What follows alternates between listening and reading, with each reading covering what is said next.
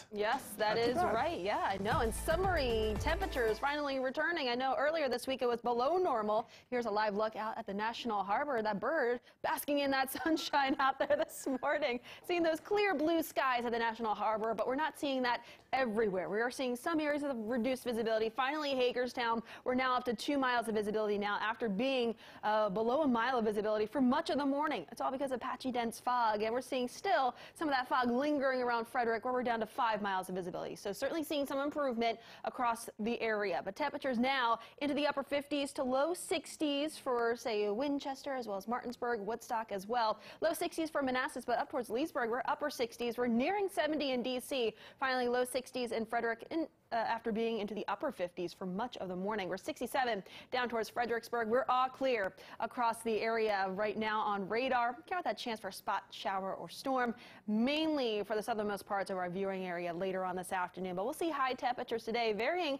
low to mid 80s. Mid to upper 80s is really right around the seasonable high temperatures for this time of the year, and we'll be right around that for D.C. with a high of 86, 85 in Waldorf, 85 in Lexington Park, 85 also for Fredericksburg.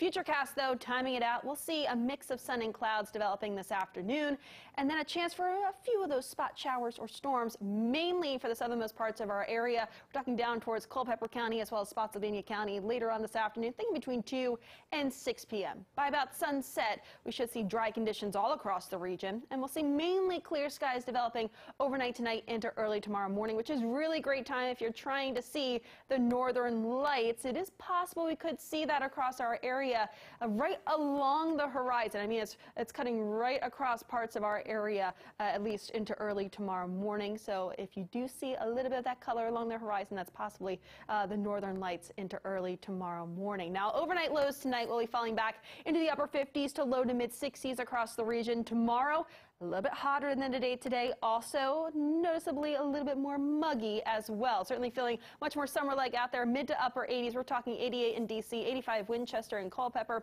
87 in Fredericksburg for tomorrow's high temperatures. And speaking of tomorrow, also came with that chance for maybe a spot afternoon thunderstorm. And again, very spotty. Not everyone will be seeing those. And as we look ahead towards Saturday and Sunday, keeping an eye on this low down towards our south that continues to inch its way closer towards our area. That'll be throwing us some showers mainly along and south of D.C.